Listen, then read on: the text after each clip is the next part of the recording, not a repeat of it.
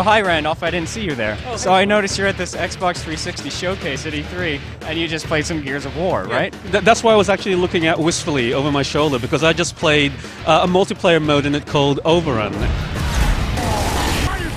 Made me think about the previous multiplayer modes in Gears of War. So we should actually mention, this is the newly announced Gears of War. It's not DLC for Gears of War 3, right? Yeah, Which only came out like a few days ago, by my math. So this is Gears of War Judgment. Does that sound about right to you? And, you know, the main protagonists in this are, you know, the Coltrane and Baird.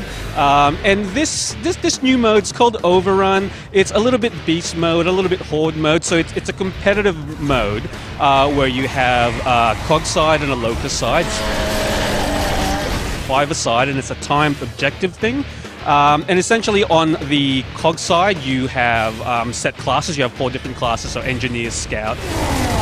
And on the locust side, it's a bit more interesting. You actually have a tiered system there. So the first tier is essentially your, I guess, bottom rung locust. So you have those little, what do you call those little running things that just like run up to you and explode? A ticker? Okay. Or it could be a Retcher, or a Grenadier, or a Cantos. So like those guys are sort of Cantos, I believe. So those guys basically are like healers, and the Grenadiers are, I'm just going to keep going through these. The Grenadiers essentially are your basic sort of like grunt class. And the interesting thing with the locust side is you can actually use the currency that you get playing within the game to unlock even more badass locust guys. So you can get, you know, like much bigger beasties to try and destroy the main objective in Overrun.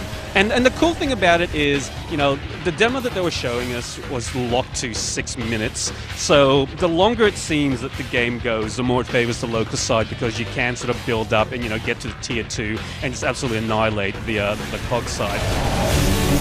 I've been told that, you know, once the game fully does come out, you can set those different times. So if you want to go shorter, if you want to go longer, and you want to try and be a bit more badass cog, then you can do that. So how did it feel? You went hands-on with the controller. Did it feel like, you know, more Gears of War, or does it feel like it's sort of a fresh direction? Well, you know, it did feel, you know, just like Gears of War, obviously. So, you know, they've, you know, kind of refined the gameplay now to, you know, to a very good point. So I guess the most interesting about it was, you know, yeah, you do, you know, once again, you get to play Locust, and, you know, it's a competitive mode. So I guess it's a cool new thing.